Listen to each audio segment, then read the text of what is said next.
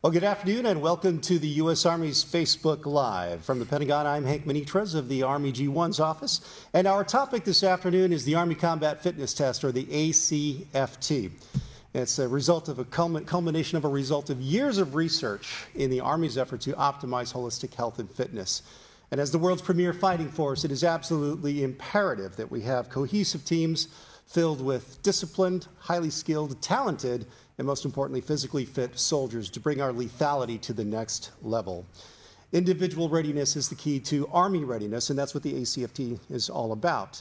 Now, we've got a lot of questions that we've compiled over the last couple of days that you've sent in through various social media avenues. We appreciate that. We're going to try to get to as many of those as we can, and we invite you to type in your questions in the comments sections here on the Facebook page. We've got a crack team of folks behind the scenes that'll send those questions up to me, and I will ask our panel members.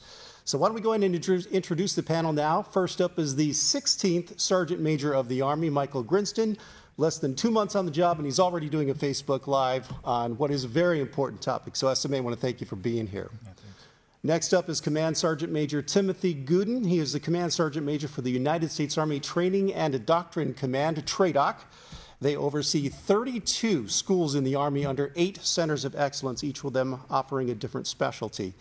Our third panelist today is Command Sergeant Major Edward Mitchell. He is from the Center for Initial Military Training, and if ever there was an encyclopedia of the ACFT, it is this man right here. So gentlemen, I want to thank you three for being here this afternoon.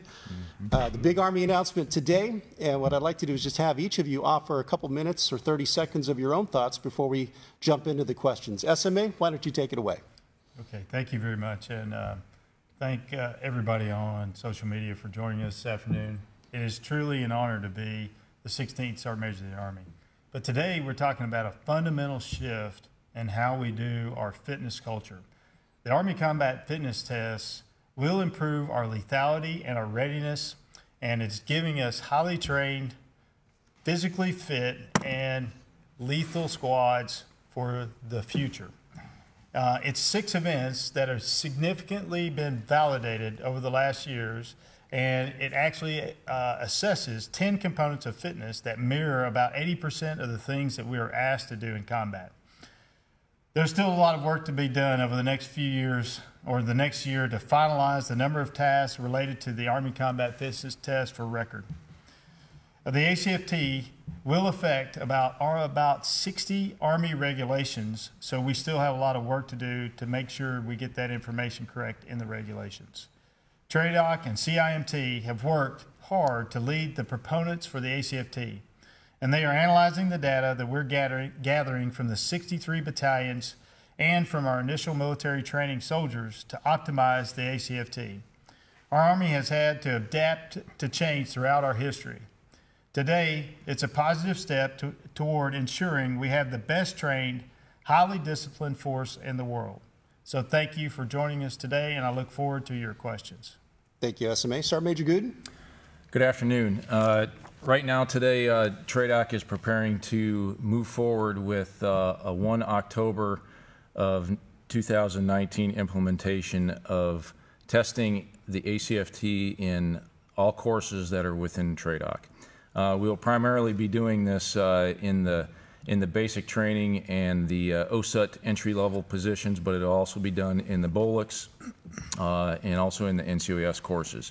We are doing this primarily so that after we finish this FY20 of basically a diagnostic test for everybody in the Army for all 3 compos, the new soldiers that will be coming to your ranks will have experienced and tested on the ACFT, and so they will have that experience.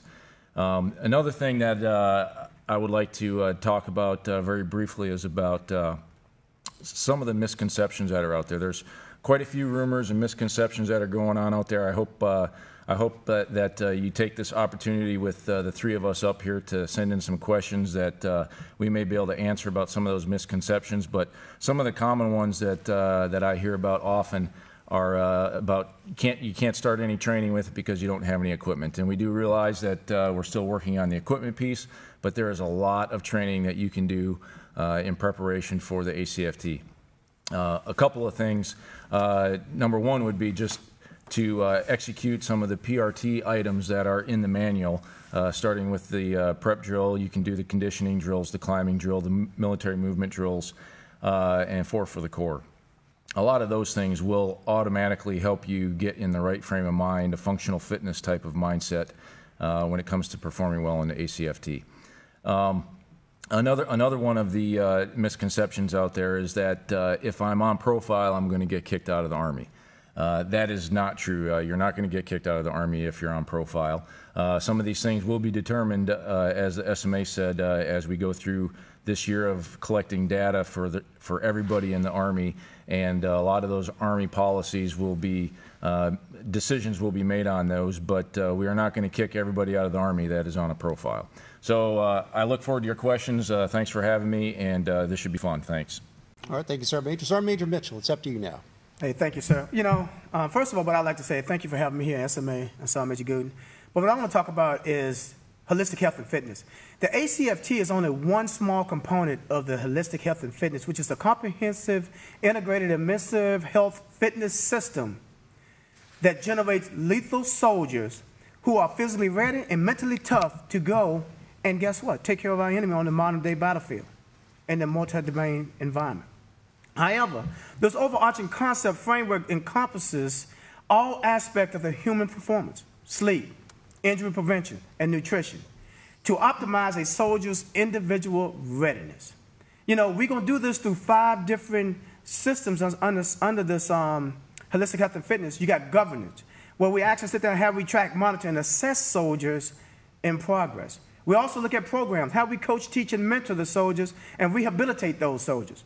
Then we look at the facilities and the equipment. You know, we do a lot of things across the Army to where we give all of our soldiers equipment and stuff to go out there and train and fight and go take care of the enemy. But we don't give them the equipment and stuff we need for them to take care of their body. So that's something we're looking at under holistic health and fitness, to give them that equipment and the equipment they need and that facility, just like a training range, where they can go, sign, get in there, and make sure they are physically fit. And then the personnel. We're looking at what personnel do you need in order to make sure that you have it at the need of where you at. For instance, if a soldier get injured when they're down at the battalion level, do they have that strength trainer or that dietitian or the behavioral health specialist that's sitting there ready to take that individual and get that person back into the fight? That's what we want. We want them on the field. We don't need them on the sideline. And the last thing is how we educate them. You know, we want to make sure that we educate them through their whole entire education system.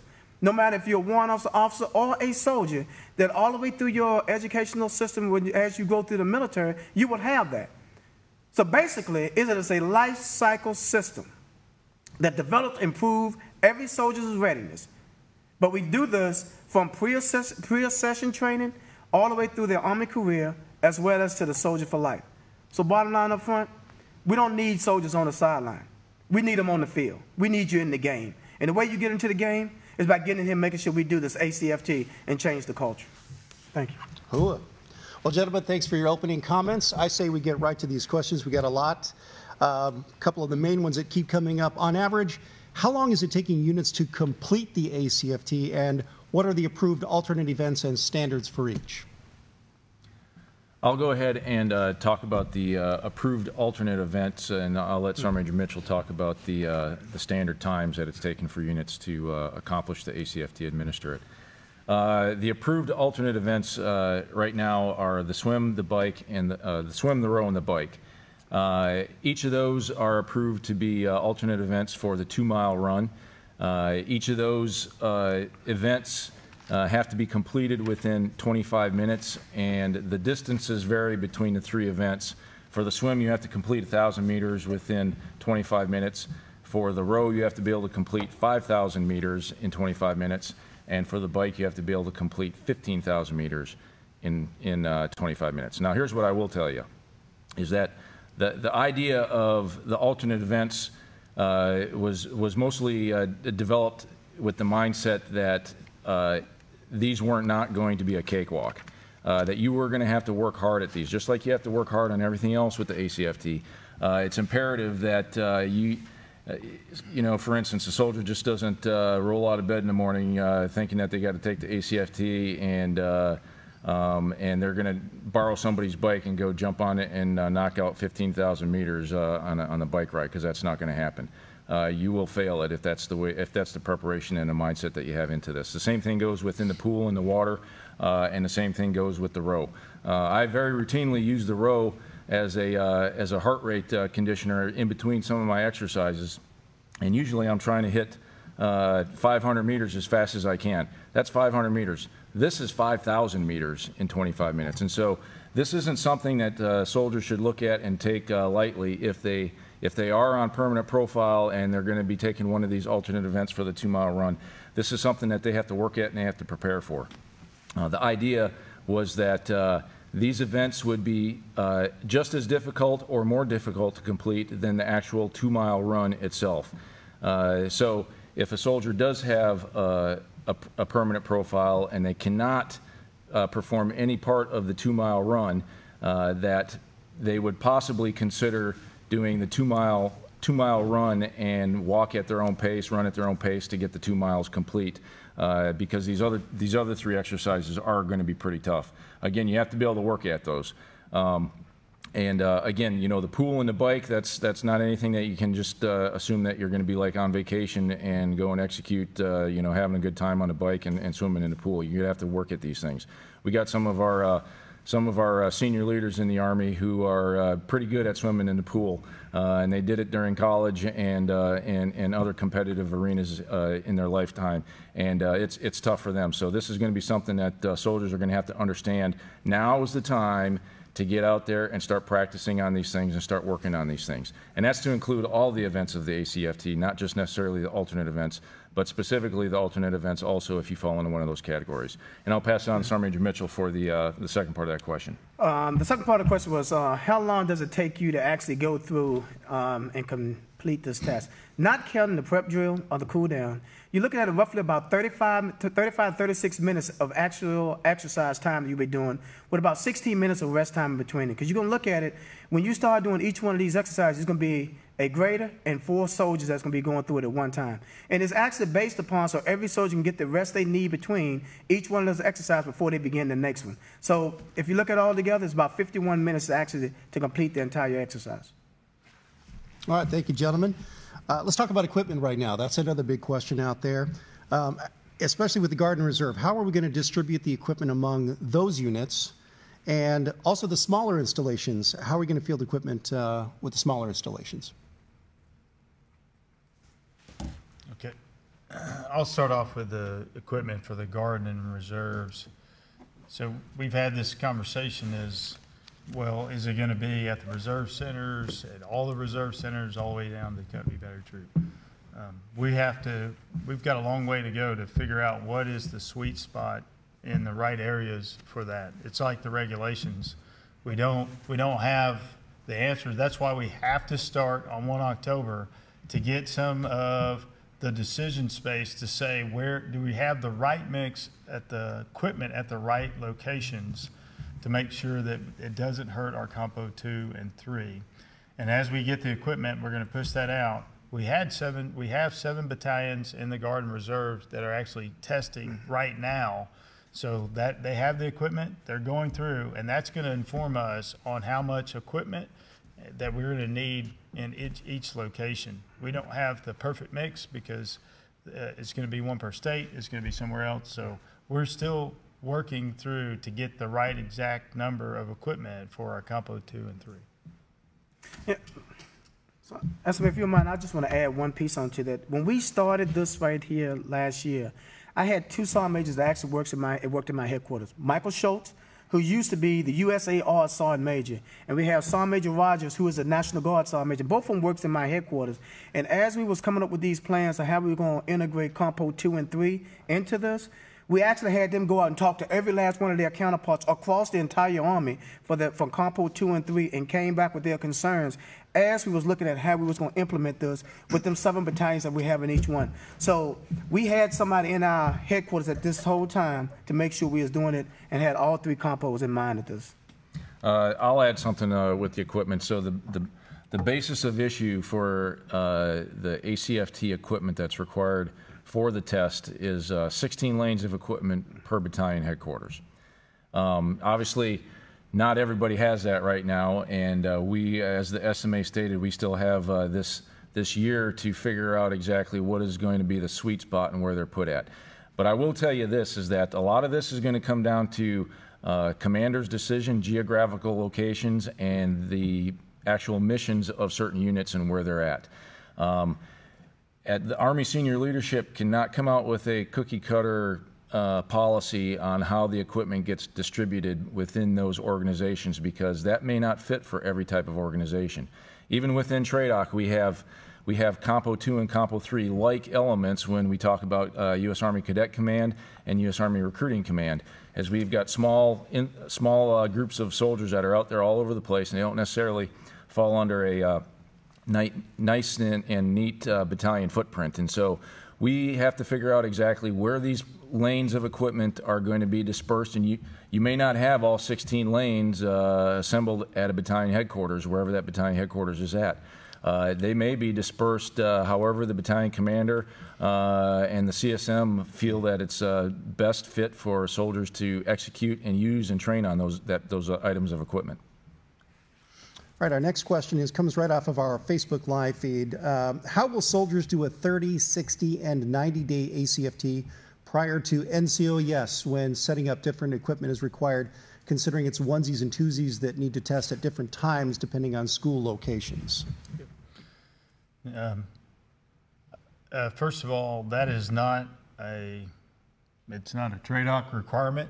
That is not an Army requirement to do the 30, 60, 90-day APFT prior to a professional military education school, NCOPDS. So that's a unit requirement that units are putting on them. The requirement is you're going to have to pass the ACFT at the NCOPDS, and that is the requirement. If units want to do that 30, 60, 90 days, that'll be a unit responsibility to determine how that will be implemented. Well, thanks, SMA.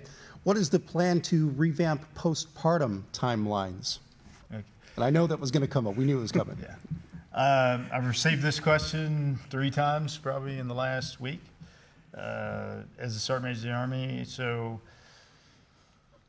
the good news is we actually need the time. Again, we're going to start this on 1 October to determine exactly what those policies are going to be. There's 60 policies that we need to look at, and maybe we need to change.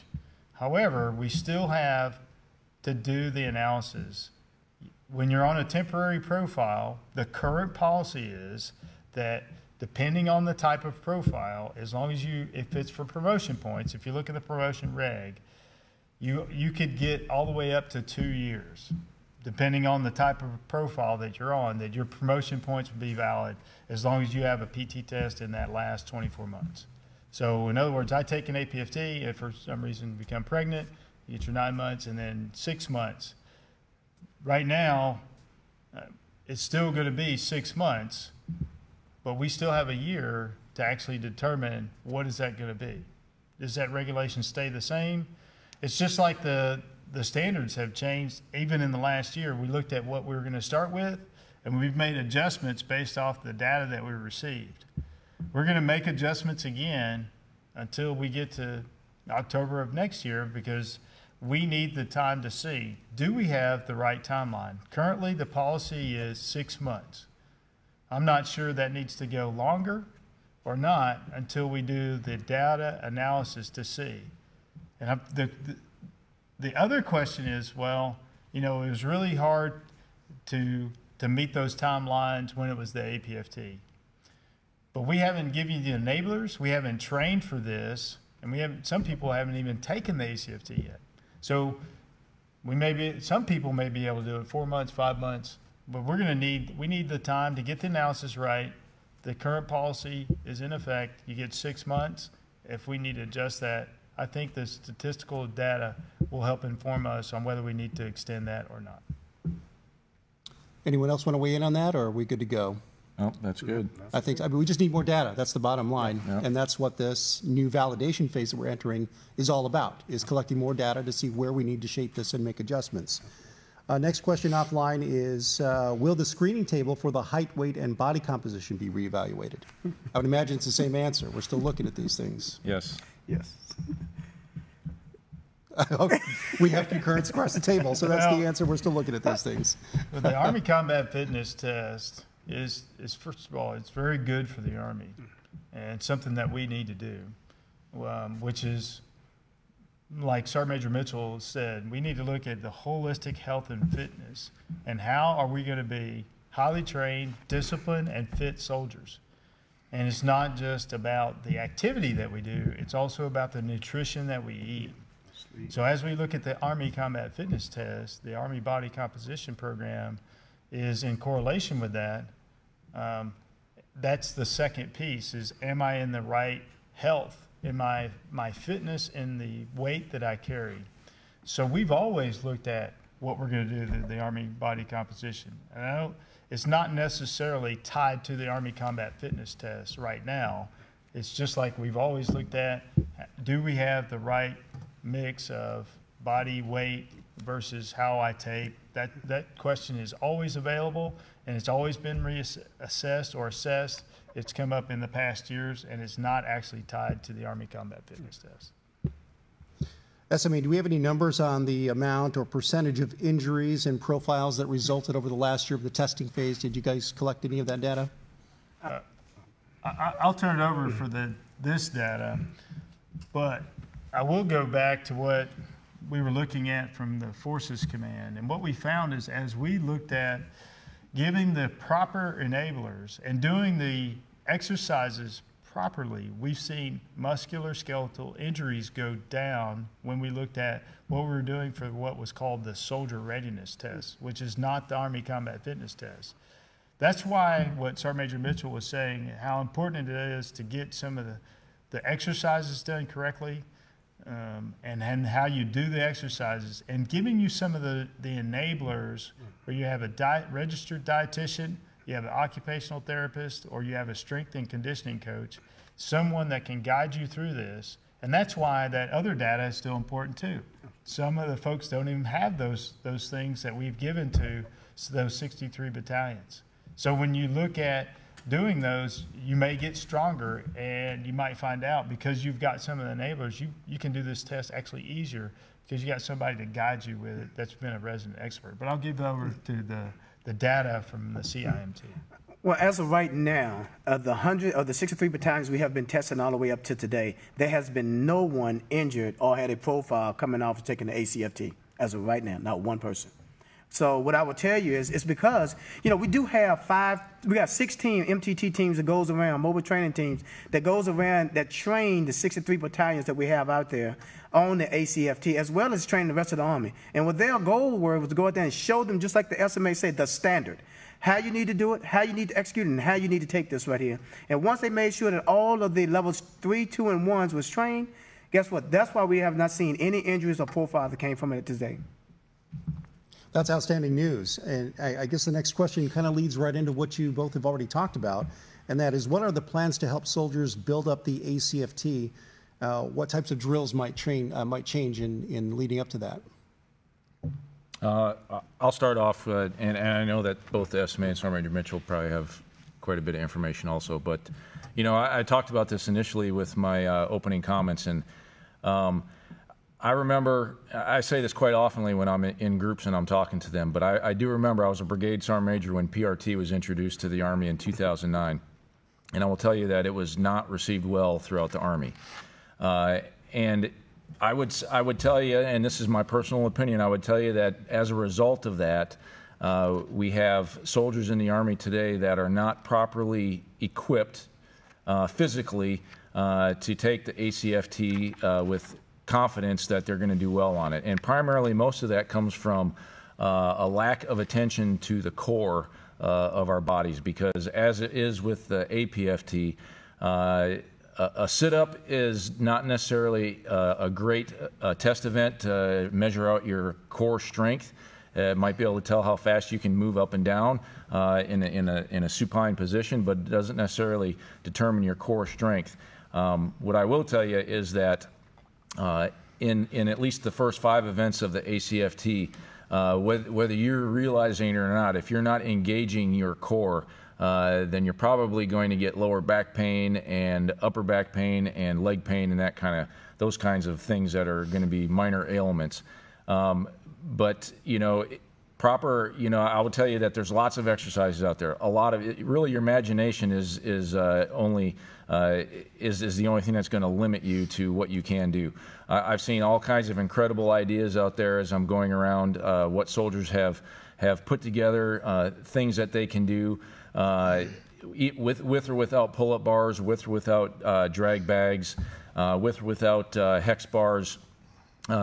Any of the actual equipment, there's still a lot of good training that you can do to work on preparing yourself for the ACFT, and that's also why I said let's not just wait for the equipment. Let's start using our imagination. Let's start getting after it.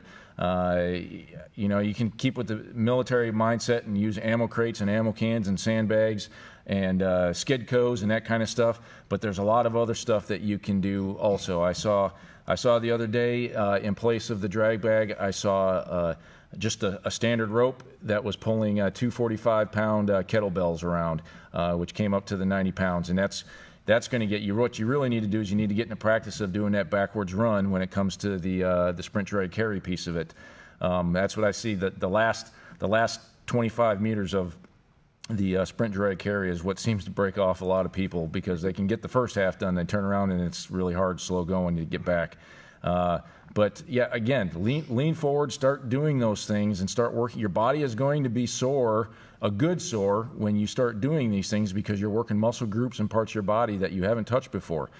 So don't wait for the scheduled ACFT.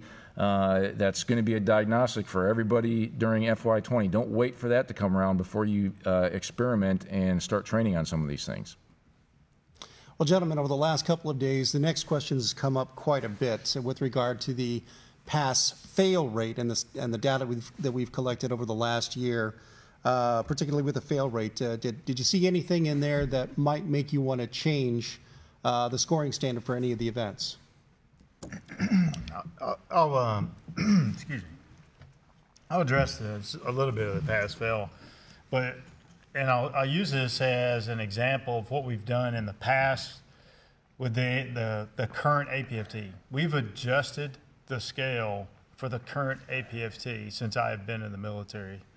Granted that I've been in the military for a couple of days, a little bit, but we've adjusted those scales, and I go back to we've adjusted the scale in the last year, and it's got to be an informed decision on what we're going to do. So originally, at some point, what you don't really know is that we said, do we even need a scale? So let's just do the ACFT and let the information inform us on what the standard should be. What's going to be the high and the low? And then we decided, no, we need a scale. We just always got to grade ourselves on what the scale is going to be. So there's got to be a standard. So we implemented a standard, and then everybody gets wrapped into that. So we got to look at the information. We got to open it up, and then we can determine exactly where the bar needs to be. Do we have it right? But we've made adjustments, and I'll let one of these two, Trey, our Sergeant Major, talk about the adjustments we've already made. I'll talk real briefly about some of the things that we've seen with the pilot that went on with the 63 battalions. The number one exercise, the number one event that is hurting the Army right now as a whole is the leg tuck. It is, and it goes back to what I was talking about with the core exercise. It is the leg tuck. It takes one leg tuck to pass, one leg tuck to pass, and we have a large number of soldiers that cannot pass the leg tuck. A lot of this is, and again, it goes back to, you can't compare this to the sit-up of the APFT because it measures a completely different muscle group within your core.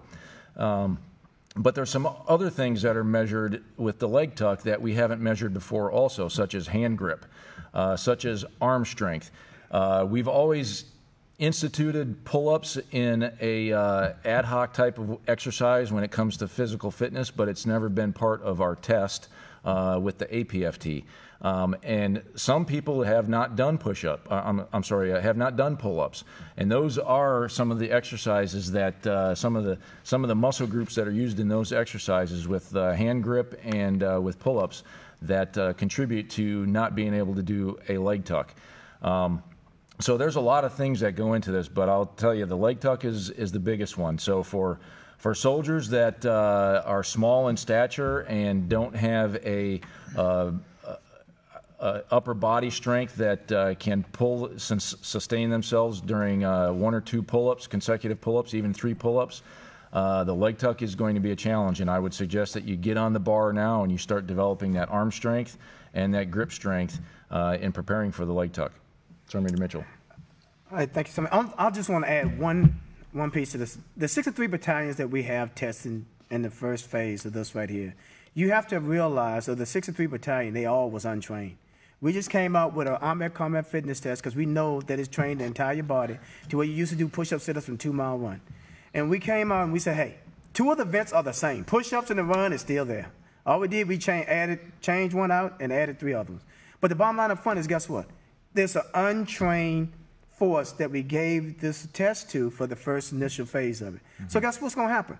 Did we expect for some people to actually fail? Absolutely. Because nobody has trained on it. Just like Sergeant Major in the Army said, and just like Sergeant Major Guden said, you have to train for the test you want. And you cannot go out and just say you're going to just do it like in 2 days and get ready for a PT test. You have to continue to get in the gym, or you got to get out there and use equipment if you don't have it.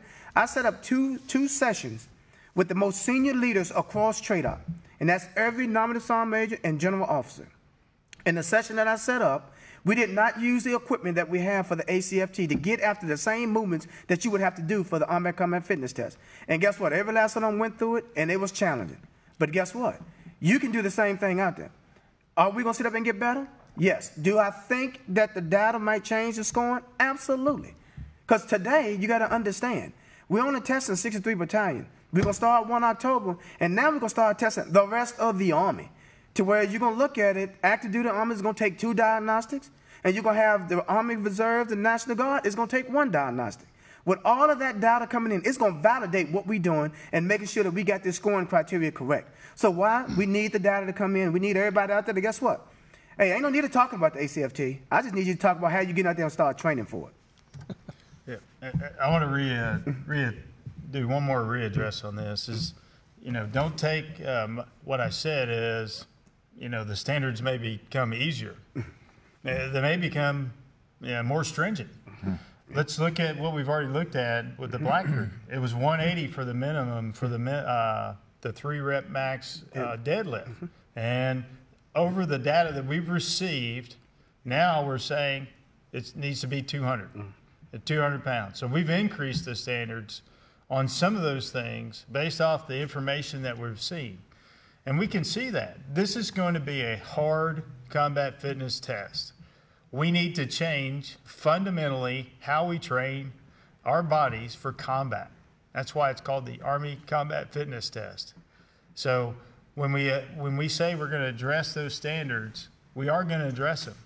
It doesn't necessarily mean they're going to become easier, but we just need to evaluate where those standards are going to be. The goal, the ultimate goal, is actually over time we raise the standards because we've trained our bodies the appropriate way, and we're seeing our fitness levels become better over time for everyone in the Army. Talking about some of the events in the test, we got a couple questions. I'll try to put these together so we can get a good answer. One, why is the 2-mile run still a part of the test after adding additional exercises? Is there a reason we can't do a 1-mile run? And with regard to the deadlift, is there any chance that we're going to be allowed to wear a lifting belt to prevent back injuries or gloves for better grip? And finally, is the walking 10 an alternate event? The what? Walking what? Walking 10. I'm not sure. They didn't clarify that, but... So hopefully they'll come back and clarify the walking 10. We can understand the question. We can get you a good answer. Okay. But on the first 2? Yeah. Okay, I'll address the part about the 2-mile run. Could we do a 1-mile run? Yes. We could also do, half a mile, but we're not going to.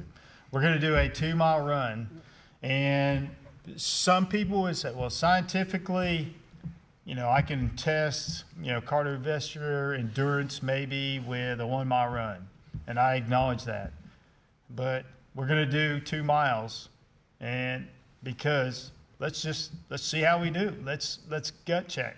Let's go out and assess ourselves, and after those 6 events, can I maintain a 2 mile endurance run? And we're not going to go back to a 1 mile. It's going to stay a 2 mile run. And it's gonna test your endurance. And do you have the ability to kind of, I think it's a little bit of a mental capacity to kind of force your body to get through that event. So it's gonna stay a 2 mile run. The second part of that question referred to equipment. Yeah, the weight belt, gloves. Gloves are going to be authorized based off of the physical fitness uniform. So. That's not changing. If somebody's asking if they can have specific grip gloves or workout gloves or the gloves that most common weightlifters use with the fingertips cut off, that's not part of the PT uniform, so that wouldn't be authorized.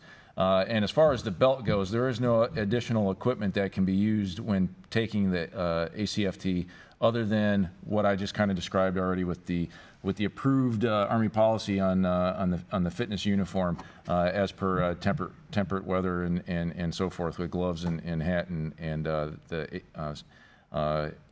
improved physical fitness uniform. I'm sorry, not IPFU, APFU. So that's basically what you have. There's not going to be anything else. I don't know. I never saw anybody wearing a weight belt yet, or trying to wear it. Now, one thing that we can address off of this is proper form, and Sergeant Major Mitchell did talk about this already also. So somebody would think about having a weight belt so that they could prevent injury and that sort of thing. So as we develop this, as our NCOs get more knowledgeable, as the formations out there get more reps under their belts, as they get more reps on administering it, on NCO supervising it, on administering the actual test itself, you are going to see soldiers become more comfortable with performing some of these events. Now, you would use a weight belt in doing the max deadlift. We have a hex bar. I'm not going to say that the hex bar is a bar that is going to prevent injury. It's dummy proof because you can still get hurt doing it. However, if you're doing the max deadlift with the hex bar, it is a pretty safe and designed bar for making sure that you have the appropriate position when you're getting ready to do the deadlift itself. And again, that's what the graders are there for. That's what the instructors are there for. That's why they've been they know to look at your knees to make sure that your knees are not going to buckle in when you're getting ready to exert the energy to lift up on the weight of the max deadlift. And there's other key things to look for also when it comes to that. But the other thing too is the knowledge about how these things work. And for instance, the max deadlift is not necessarily about lifting; it's about pushing with your legs to get that weight up off the ground. Exactly. The minute that you think about lifting is when you can, when that energy can get proportion to your lower back, and that's when the injuries can happen. So it's about understanding how to use your muscles to lift up on the weight. To push down on the weight to actually get it up off the ground versus using your lower back. But yeah, so no weight belts. Good try. The only thing I would add to it is it's almost the same thing you have for the Army physical fitness test. Is if a medical doctor prescribes something to you, say you have to have, like most people have these knee braces and ankle brace that they want to wear. If a doctor said that's what you need, then that's something that, guess what, you be the authorized to use it. But I guarantee you, a doctor's not going to tell you you're going to need a weight belt. They might give you something else, but it won't be a weight belt.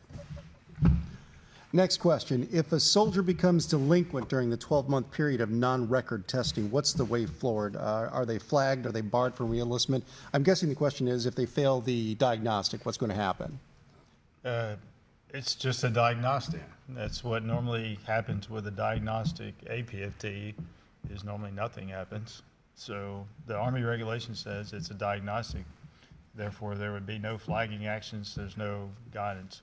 if a soldier doesn't pass the ACFT, they still have to take the APFT. So everybody should take the APFT one last time for record in October or November or when it's appropriate, and that will last for 1 year while we're going through the test of taking the ACFT. And if a soldier doesn't pass the ACFT, then there'd be no action because the APFT is your valid record for record, a physical fitness test for the Army. Well, that makes total sense. With the ACFT going live October 1st, 2020, and the next Master Sergeant Board being in November of 2020, will we have time to get a full record ACFT uploaded before the board convenes?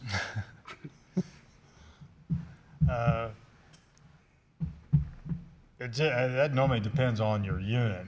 So again, if you've got a valid APFT for record, and then we go live on 1 October of 2020, all those records aren't immediately wiped clean. We've never done the APFT that. We never just said, okay, you're good on 1 October. And some people don't take it on that day. If you have a valid APFT, there's going to be a period of time that you have to take the next for record APFT, just like in the past. If that goes out of tolerance, then whatever the tolerance is, you need to be within the tolerance and the guidance for that board. But we're not going to immediately on 1 October 2020 just invalidate all the APFTs unless you get something else. And when it comes to the window that you're referring to with the board and the start of FY, this is for next year. Yes. Yeah. Yes. So at the end of FY20, the beginning of FY21, there's nothing that's going to stop unit leaders and commanders, for those type of people that write reports. There's nothing that's going to stop them from adding into an NCOER or an OER about how well you did on that ACFT that was a diagnostic. And SMA already alluded that the APFT is already going to be on record, and it's not going to be just completely wiped away because we started 1 October. So I mean, there is still a way, if that's what your concern is, to how do you get I don't know, maybe you're going to be the next 600 and you want to make sure that that's annotated. So, it can always get put in your NCOER, and we'll make sure you get kudos for that. Yeah, and this goes back to those same 60 regulations that we kind of have to update. Because in the regulation right now, it references, are you getting a 300 on the APFT? This is how many promotion points you got to get. And it goes back to that. So we still have to update all that. We have to get it out. What's the system record? Currently used DTMS, putting an ACFT in the DTMS. Right now, the scales, I don't think they've got that updated yet. So that's another one of those things of the regulations we got to work out. So, more to follow. It's going to, we're not going to flip the switch and everybody gets wiped clean. 1 November 2020, if you didn't take the new current ACFT in that 30 days, is that going to prevent you from going to the board? That's one of those things we're going to work out, but I'm going to assume we're not going to just wipe your slate clean. Mm-hmm. Now, what happens if a soldier fails in his or her group, like black, silver, gold? Are they going to be allowed to test in a different group, or how is that going to play out? So, again, we're still working on what the policies are. Currently, if you don't pass your APFT, you would be flagged. If you do pass your APFT and you have a permanent profile, and you're allowed, but you can't do certain things within your MLS, you would have to reclass. But again, that goes back to those policies and regulations, and that's why we need the year to inform us on where we're going to have to go with the policies. Are we going to, if you fail the APFT, you would be flagged. If you fail the ACFT, at some point you're going to be flagged. But you're saying if I don't meet the gold black standard, but I still meet the gold standard, would you stay in your MOS? That's one of those policies that we're going to have to determine at some point. Mm-hmm. Are there any thoughts to adding instructions on how to grade the ACFT into the NCO PDS curriculum? That's a good question, since NCOs are the trainers of the Army. Well, honestly, at this point, no, we have not considered putting that into the POI for NCOES at this point. you know, our focus right now is to make sure that this past FY is to make sure that the 63 battalions had as much instruction and information as they could to be as successful in getting us the data that we needed. And likewise, FY20 is going to be a really busy year when it comes to the ACFT piece of it, as everybody has alluded to already. It's essential that that we lean forward and we get as much accurate data so that you know, when SMA and the secretary and the chief are up to make decisions on some of these things with the policies that need to be adjusted, that they are informed with the best up-to-date information that they can. That's not to say that wouldn't happen in the future with implementing something like that into NCOES, but you know, we don't necessarily need to do everything all right now. Right now, the focus is to make sure that every single soldier does their very best at performing 2 ACFTs 6 months apart within FY20. That's really all that the entire Army needs to be focused on. The leadership that's responsible for certain headquarters and oversight, and with the Army senior leadership, they'll be the ones that make sure that you know, all the right decisions are made, and if need be, you know, with the Commandant out at the Non-Commissioned Officer Leadership Center of Excellence and with the other centers of excellence with the NCO academies, we will come up with a process to implement instruction, if need be, into the NCOES and into the NCO-PDS system so that all NCOs that are going through there understand how to do it. But again, that's not our focus right now. Our focus right now is to make sure that we are setting up everybody in the Army with the best success that they can to do the very best on their 2 ACFTs that they're required to do.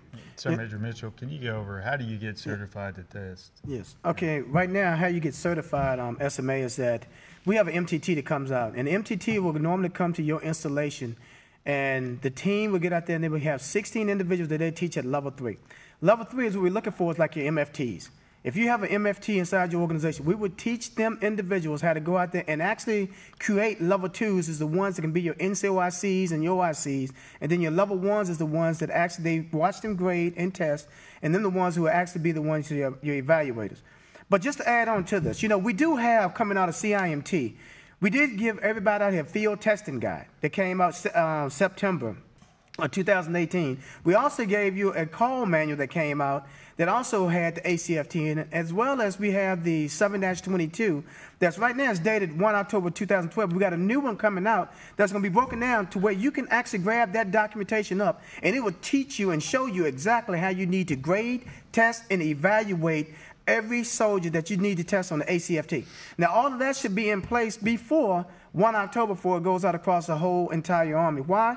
Because we understand everything cannot go into the NCO or PDS. We understand that. But we, as an initial military trainer, is going to make sure, since we are the proponent, that you can have a documentation in your hand and you can use, and you can see pictures. You know, a lot of people don't do anything with just words. You need pictures. So we're going to have pictures so you can sit up and say, this is how you grade, you coach them, you teach them, and you evaluate them so they can make sure they're taking the ACFT to standard. And everybody will have that inside of their hands to be able to do that, as well as you can also download it off of the CIMT webpage. So 3 things to close out this one is, number 1, you can get trained on a train the trainer. As that rolls down, you get your organizations, you get your installation, you get train the trainer. That's number 1. And then number 2 is, do we actually need to take everybody in the NCO-PDS and teach them as NCOs how to give the Army Combat Fitness Test as we go forward? We don't do that currently for the current APFT. We don't teach you how to grade the push-up, sit-up, or the run. That's a unit responsibility. And I believe as this becomes the for record APFT in the next year, we're going to have enough folks train the trainer, and then it's a basic responsibility in NCO over time that we'll have plenty of folks that go through this. Once you get 1 or 2 reps underneath your belt, you'll understand how to do that, and it may not be necessary to implement this in the NCO PDS. Cool. Got a couple of questions coming in now online, and they want to know, what is the reasoning behind the 6 events? Why those 6? And how does it make the soldier more capable, especially the 2-mile run? And why did the push-up change? Okay. You can start? Yeah. Okay. Well, first of all, we did a study. And the study that we did, we actually went out and we used the BISPER, which is the baseline research study that we actually used. And what that actually did, it went out to test and see what we need to do. But the test that we're doing today is based off your warrior task and battle drills and your common soldier's test. What we did, we went out and found out, what do a soldier need to do when they're in combat? When we started looking at that, that is what we based the 6 events that we have today. And the reason being because the 3-event PT test was not doing it. That's why you see a lot of individuals out there today that has a lot of back injuries and so forth. Because that's what we sit up and we do the push-ups and sit-ups and 2-mile run, but then we send you out to combat and we put you on with IOTV, almost 100 pounds on your back, and you never did anything to train your back, to train out your total body. So that's what it was all based upon, is actually what are the warrior tasks that you would have to conduct in combat, and what body parts that you would actually need to strengthen up in order for you to go out there and make sure that happens. So that is what it came off, and that's what we use.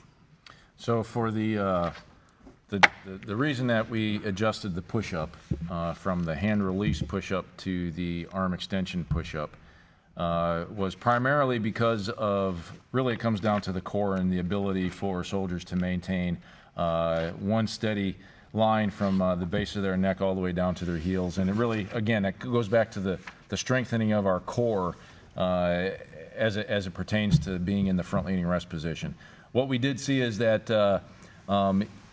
either because they were already tired at doing it, but with the hand release push-up, when the hands were directly underneath the shoulders and to raise them up, a lot of times after they've been executing a few repetitions, the soldiers would start to get a little lazy in that movement, and instead of raising their hands up to their shoulders, they would start arching their back at their lower back, creating the gap that they needed in between the ground and their hands.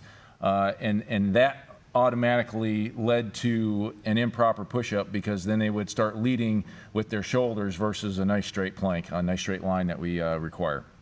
And then another reason for eliminating and not doing the hand release push-up really came down to the ability of a grader to be able to see. Most of our fitness tests are done in early morning hours throughout the majority of the Army, and a lot of times those are in dark areas. A lot of times it's on grass or whatever type of terrain, and sometimes it's hard to see exactly how much space has been developed in between with the soldier raising their hand off the ground, versus when they extend their hands out, you can definitely see that their hands are off the ground, because there's not any way that they're going to be able to maintain that moving their hands out with keeping their palms on the ground. So that was pretty much the 2 main reasons why we went to eliminated the hand release push-up. And I just want to make sure I make one correction. I said BISPER. What it is the Baseline Soldier Physical Readiness Requirement Study that we sent out for the Army. What actually came back, and we tested the warrior task and battle drills that you is commonly used inside of combat, and that's what came up with the Army Combat Fitness Test of what you need to do, which is based off your components of fitness that the SMA was talking about, the 10 components of fitness that you actually use, and which one did we actually need to use inside of this. So that's what it was all based upon, and that's what we got our research and our data from, to saying this is what the events need to come up with. And specifically, the last piece about the 2-mile run, it's about cardio endurance in combat. And sometimes you're going to need some speed and agility, and other times you're going to need some endurance. So we can't, we could, have you walk, 3 hours and do a 12-mile foot march, but there is a level of endurance that needs to be replicated, and the 2-mile run is the replication that we're using for cardio endurance that replicates what you would need to be and do in combat. SMA, has there been any discussion on making the height and weight standards gender neutral as well? Not as of yet. Okay. Got about 5 minutes left in our program, so we're going to try to get through as many of these questions as we can. The answers we're trying to get very detailed to make sure we give you the right information. So if we don't get to all of your questions and answers, we'll make sure that we've got folks posting online well after we're off the air. So keep pumping your questions in. I'm enjoying reading these. These are fantastic questions.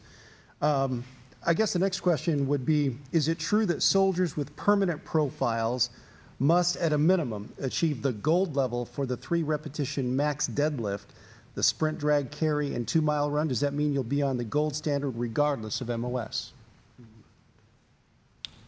So, yes. Well, I'll talk about the 3 events. We talked about the alternate events for the run, but if you have a valid permanent profile that prevents you from taking an event, you must take the 3 events that you just mentioned. You must do the 3-rep max deadlift, you must do sprint, drag, carry, and you have to do either the 2-mile run, the row, the bike, or the swim. That you have to do those 3 events. If you can't do those 3 events, you're not taking the ACFT, and that's not a valid ACFT. And as for the gold or the permanent profile standards, Yep. I believe that is correct. Okay, they're telling me we're just about out of time. For one last question, I'll direct that to you, SMA. In your opinion, ACFT good for the Army? Yes, I think that's a fairly easy question. I think it's great for the Army. I had to take it to be the Sergeant Major of the Army. So, you know, that doesn't really define the question whether it's good for the Army or not, just because I took it, you know, as a requirement to become the Sergeant Major of the Army. This is really good for the Army. And I look at every one of those events that I do for the Army Combat Fitness Test, and I can have a direct correlation to some event that happened to me in combat. I've had to lift heavy things, sometimes more than 3 times. I usually ended up in some kind of sprint at some point.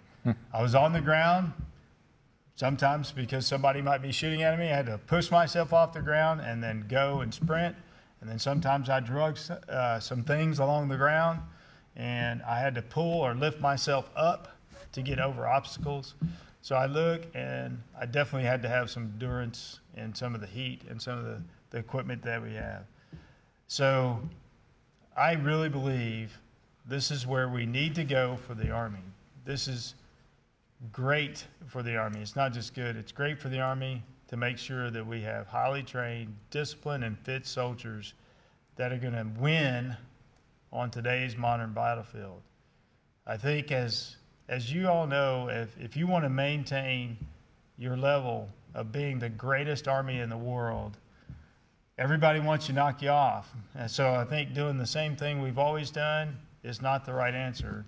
In order to be the greatest Army in the world, to maintain that level, we're going to need to change how we do our fitness. And I think this is great for the United States Army. SMA, want to thank you for that. That's a great way to close this out. Sergeant Major Guden, Sergeant Major Mitchell, thank you both for being here. Thank the 3 of you for participating this afternoon right here on the Army's Facebook Live. We're going to continue to stay online, even though we're not broadcasting anymore. We'll stay online to answer as many questions as we can. And before we go, I'd just like to say thank you to the United States Army Band Pershing Zone and their production staff for helping us this afternoon with the Army's Facebook Live. From Washington, I'm Hank Manitrez. Thanks for watching.